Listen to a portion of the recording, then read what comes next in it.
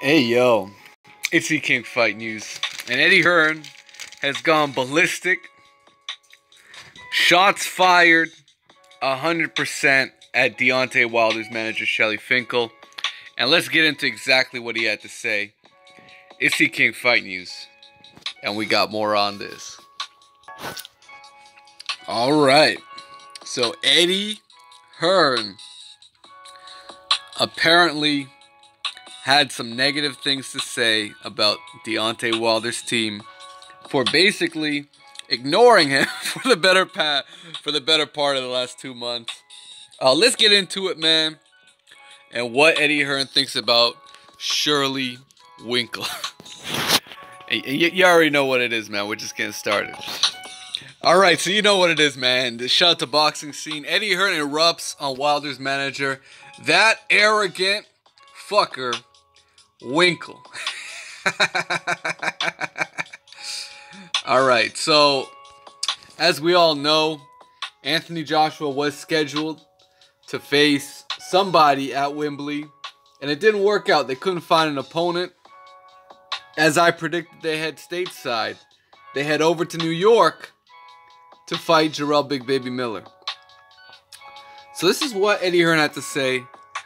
During a recent interview with TalkSport, Wilder mentioned his ability to have at least 2 years of opponents lined up in the event that a deal could not be reached with Joshua.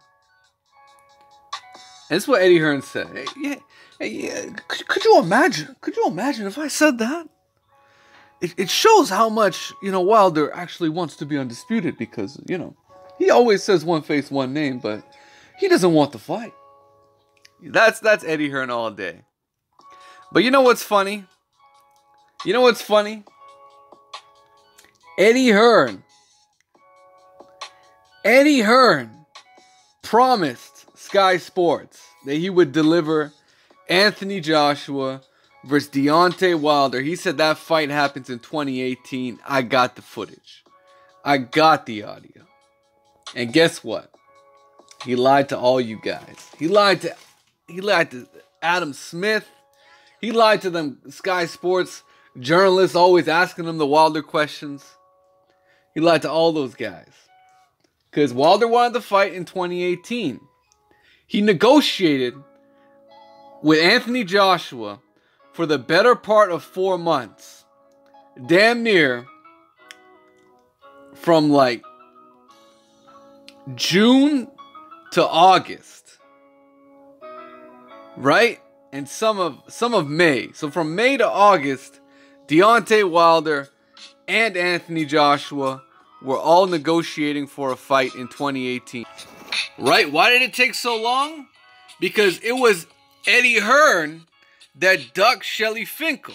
Shelly Finkel had sent him numerous emails in 2017 about negotiating a fight, and then Shelly Finkel had to expose Eddie Hearn at a press conference by showing the receipts, showing the emails that Eddie Hearn did not want to respond to. Right? So it's a bit of deja vu. It's actually a bit of karma that's come right back to bite Eddie Hearn in the ass. And it's absolutely true, because now it's Deontay Wilder who really got screwed over in the AJ negotiations, was willing to take whatever it took to make that fight happen for September, November, October, right? September, October, November, even December. Eddie Hearn knew he didn't want to make that fight in 2018 and had every excuse not to make the AJ Deontay Wilder fight happen, right? Shelly Finkel saw right through it and said, "Hey, these guys don't want the fight." He said it to World Boxing News several times. These guys don't want the fight. You could tell by the contract we got from them. You could tell by all the excuses, all the every time they change up their own fucking terms. every time we accept what they're saying, they change it up. Right? What happened to Wembley was not available for the Wilder fight. What happened to that? When Deontay Wilder said he was willing to go over to the UK and make a fight happen, Eddie Hearn said, oh, Wembley's not available. Fight has to be in Wembley. Y'all remember that shit, man? Because guess what? We did videos on all that shit. We did videos on all that in 2018, guys. So you can't sit here, pull the wool over my eyes. Can't do it.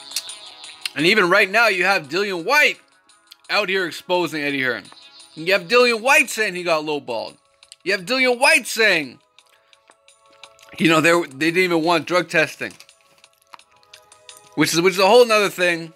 You know, let's not get into accusations, but you have Dillian Whyte saying they didn't want to give him a proper rematch clause.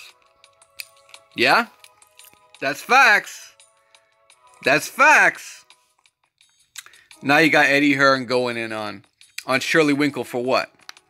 And I say Shelly Finkel is a little, you know, whatever. Shelly Finkel, Shelly. These guys, Eddie Hearn's turned this thing into a popular name. It's insane. But, you have Eddie Hearn. You have Eddie Hearn, who admittedly has a 4 to 5 year plan for Anthony Joshua. Now wants to criticize Deontay Wilder for trying to have some opponents lined up for the next couple of years. Because you don't want to make the AJ fight?